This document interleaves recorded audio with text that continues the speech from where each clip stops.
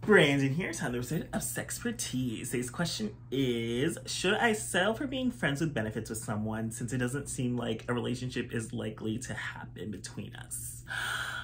This is definitely a difficult situation. I feel like many people find themselves in. I've definitely found myself in this position before. It's like when I'm into someone and I wanted more, but then they made it clear that they weren't looking for a relationship, or they just didn't see a relationship being viable with me, and then we could still hook up, but then it's like I wanted more. So I kind of feel like settling for less doesn't actually like benefit your life in any way. I do feel like it just kind of teases you with the whole like, okay, I still get to have you as part of my life, or we still get to have like a connection or intimacy, but it also kind of feels like you might view that intimacy as greater than they do since you have feelings for them and they don't have feelings for you. So to them, you're just like a hookup, a body, a nut, a sex partner, someone they can hit up when they're horny, but then you're like into them and you really like them and want to be more and get to know them more and have passion and intimacy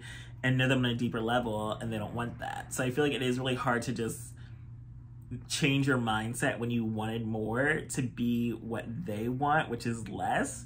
And some people are capable of that, and sometimes it does work out better that, okay, you just weren't meant to be as a couple, so you decided to be friends with benefits, and that actually can work out and benefit with some people. But again, for other people, it just is like a tease of getting close to someone, but you wanted more and you're never gonna get it. So it's just kind of like every time you hook up with them, it's just kind of a reminder of how you wanted more from them and they're never going to give it to you. So it kind of could be a waste of time for you, or just a bit of a toxic situation for you because you feel like frustrated internally, especially when they do eventually go on to date someone, and then it's like you're no longer friends with benefits, you no longer have access to them in the way that you once did because now they're with someone else and they are moving on with their lives, and that could be frustrating and upsetting for you unless you are lucky enough to move on first and find someone else you want to be with before they can dump you as a friend with benefit. And it's just a messy situation, but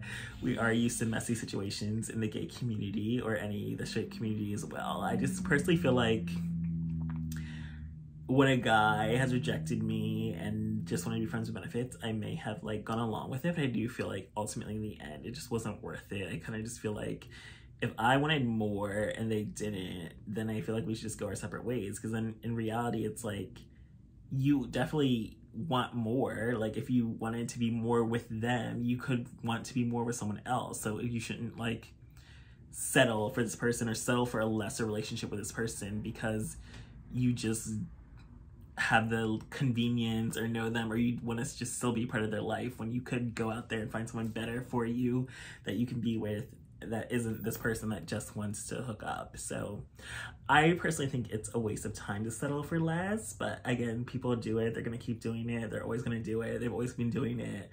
I've done it before, but I've learned from those lessons and just feel like if I know that I want more with someone, I shouldn't settle for less with that person when I can go find more from someone else that wants more with me, and not just settling to be like, well, we can still hook up and stuff, because I just feel like that's not a good situation to be in, and it is just a tease, especially when you do see them go on and get more with someone else, and just thinking like they wanted them but they didn't want me. It's just like, you don't have to deal with that bullshit. Like, just move on with your life and find someone better that wants you for you, and just not settling for someone that doesn't want to be with you in the same capacity you want to be with them. Like, it's perfectly fine to be friends with benefits. Just go find friends with benefits with someone that you know that you want to be just friends with benefits with, but then you also run the risk of someone else wants to be more with you, but you just want to be friends with benefits with them. And that's basically the eternal problem of dating in the gay community. It's just everybody wants different things at different times,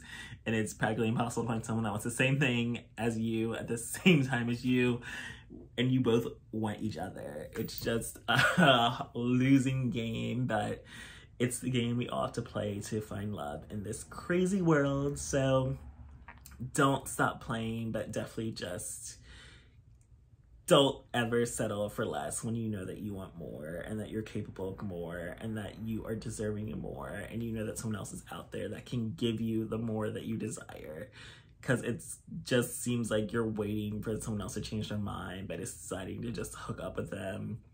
But if you are capable of that and not having any feelings for them, knowing that they don't want to be with you and you wanted to be more with them, then go for it. But I do personally feel like it's just a messy situation and it's best to just avoid the drama and toxicity of it all if you can. So thanks for joining me in this episode of SexxxPerTease.